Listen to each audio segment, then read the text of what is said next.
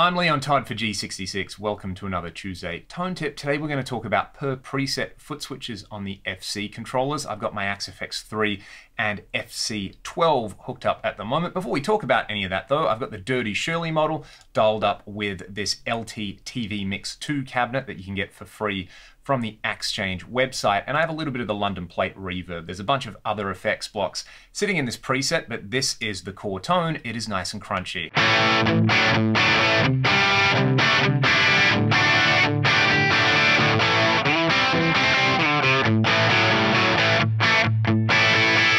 Alrighty, that is what I like, especially this Dirty Shirley model. I've been playing around with it a little bit lately, and it is wonderful for that sort of thing, like an idealized Marshall. It's definitely got a little bit of the AC/DC vibe that I think is essential with a tone like that. Okay, we're not really here to talk about the amp tone specifically though. I want to talk about functionality. So let's do this. If you want to play along, you can sacrifice one of your layouts on your FC12. I've gone ahead and blanked out a layout called per preset. Now, all of this will apply to the FC6 controller as well if you don't have an FC12. But at the moment, I have totally blanked out this layout. And the idea with per preset switches, and the reason I like to dedicate a whole layout to them, is that I have layouts for scenes, effects, I have a perform layout, a control switch layout, things that I would consider I would use on every single preset. But my per preset layout, I use just to bake in all those little quirks that I might want in a particular preset. For example, if I have a block that I don't use very often, or if I have a control switch assigned to a function, I like to have them in my per preset layout. And it also means that if I'm doing, say, different gigs, one where I have to go and do like an R&B gig where I might need a bunch of blocks like a compressor and a phaser and an envelope filter, I might not need those on, say, my hard rock gig where I just need a bunch of drives and delays. It's nice to have kind of the primary things I need at my feet at all times with a per preset layout. So as you can see, I have blanked this layout completely. What we're going to do is just go to each foot switch, and I'm going to assign a per preset foot switch there. So you can see here, the function at the moment is a placeholder, and it just says per preset number 1. It actually hasn't assigned anything there. So I'm going to go through and assign per preset number 2 to this second foot switch. So we could just click here and select that one there. You can see there's 24 available per preset foot switches. You get the idea right here. We'll do number 3 on this switch. Not too interesting just yet. This is just setup if you want to play along. And thanks to the magic of television, I'm going to go through and assign all of these and not talk you through all 12. That was nice and fast. You can see that foot switch number 12 I have assigned to per preset number 12. I'm fairly sure one of the stock layouts works like this, so you may not even need to go through. I just thought this would be handy to illustrate this so that the rest of this makes sense. You can see on my FC12, each button just reads the per preset number. So at the moment, nothing's happening. And the idea with the per preset switches is if we actually want to assign these now, we have to go up here in Axe Edit and go to the per preset function. So let's start with per preset number 1. That is going to be assigned to my bottom left foot switch on my FC12. Let's do something fairly straightforward. I'm going to assign an effect to that foot switch. You can see the button now lights up, and I mean, I always use delay in most of my presets, so let's set this as the delay block. Very straightforward, exactly the same way you would assign a foot switch normally in a layout, but the catch is it's not going to apply to all presets now. It's only this one preset, hence the term per preset. If I look at my FC controller now, you can see down here that it tells me the function is delay 1. On the FC, it's saying delay 1 as well. Now, I've got plenty of blocks in here, so what I could do is, if I wanted to say assign the flanger to switch 2 and the multi-delays to switch 3 and 4, I can do that. I need to go to my per preset menu over here, and let's assign these per preset functions as effects. So I said flanger for this one, let's do that. And I said multi-delay for these. And I can of course do all the things I would normally do with layouts, like assign different colors, or have tap and hold functions on there as well. So there's multi-delay 1, and we will put multi-tap delay 2 over here. I'm going to assign a few utilities in a second, but first I want my multi-delays to be different colors, and I want these switches to be different colors as well, just because that helps a lot for me on stage, I have found. So going back over to my FC controllers menu over here, you can see they're still all placeholders, but on my FC12, now I have dedicated buttons there. For example, if I want to turn the delay on and then the flanger on, it works exactly the way you would expect.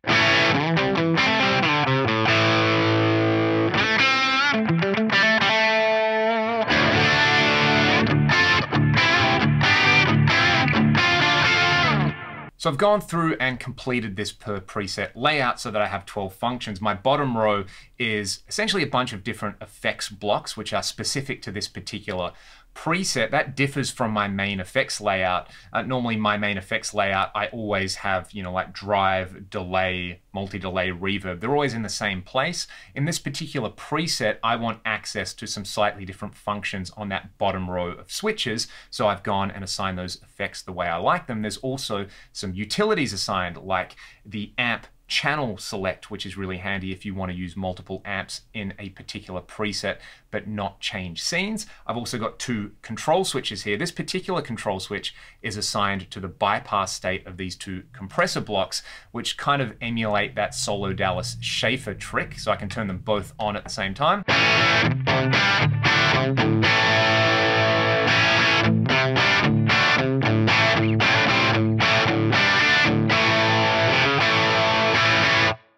Tap tempo and the tuner are very important to me. I normally have those there in just about every layout anyway, so it's nice to be consistent there. And then one great utility function is this ability to increase the level of the amp block. If we have a look on the per preset page over here, you can see utility, amp level, and save, and is going to target amp block number 1 and just increase the level by 1 dB and then save the patch, which is very handy indeed. Let's have a listen to what that can do.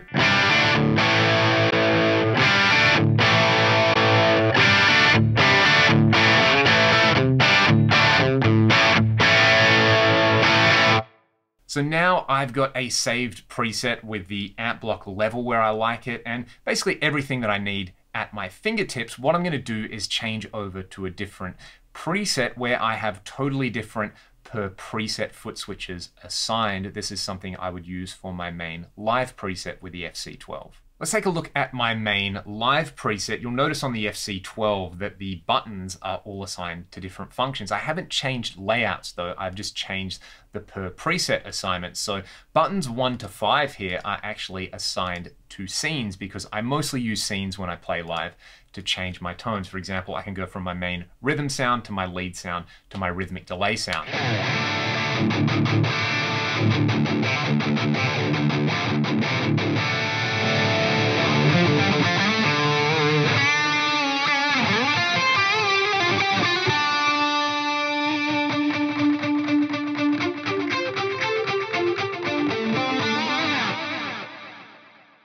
Very nice stuff indeed, but the way I use a live preset is I like to have those core sounds and then have the ability to basically chuck some extra effects or some extra flavors on top. And one way I like to do that is with a drive block. So switches 7, 8, and 9 are all set to select different channels in the drive block. For example, if I select per preset switch number 7, that's assigned to engage my drive block on channel A, and I've given it a custom name called tight. It's actually going to engage the precision drive model over here. So even though this particular scene is by default saved with the octave distortion, when I press this button, it will engage the drive block and change it to the channel I want.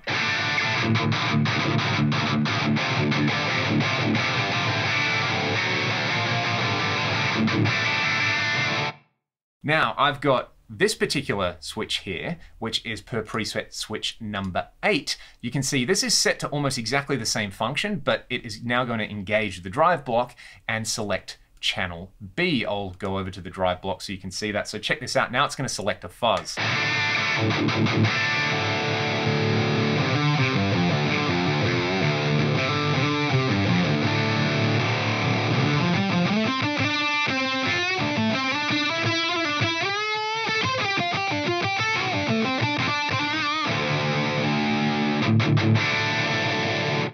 whereas that foot switch right there is engaging channel C of the drive block. So that's something that I normally kind of wouldn't have the real estate to do, because I just, you know, by default just kind of want one drive block. But in this live functionality, I want to be able to select those 3 different sounds whenever I want them on whatever scene I want them. So that's why I've assigned them up here. They're not something I would be using all the time. I would be relying on scenes, which again is why I've prioritized scenes on the bottom row right there. And then I have a couple of extra functions assigned here with custom names. These 2 are control switches.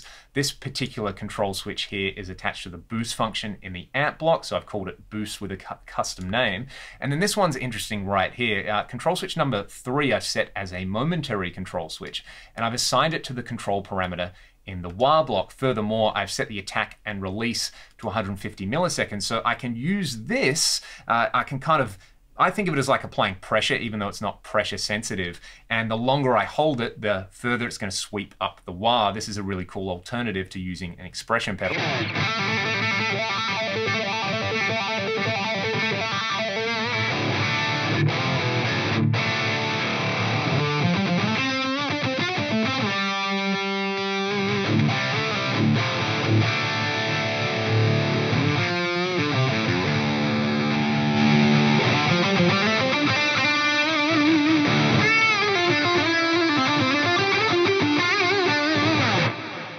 So you can see the way that works right there. I really like the workflow having this per preset layout set up. One additional advantage is, let's say I didn't want to use this particular layout. I wanted to go to my standard effects layout. So I can use the combo mode there by pressing those far right foot switches together and access the master layout menu. Let's go, say, to my scenes layout over here. So I've got this set up for scene 1, 2, 3, 4, 5, 6, 7, and 8. I then have these foot switches by default set up to go to my effects layout or the looper. I've got tuner and tap tempo.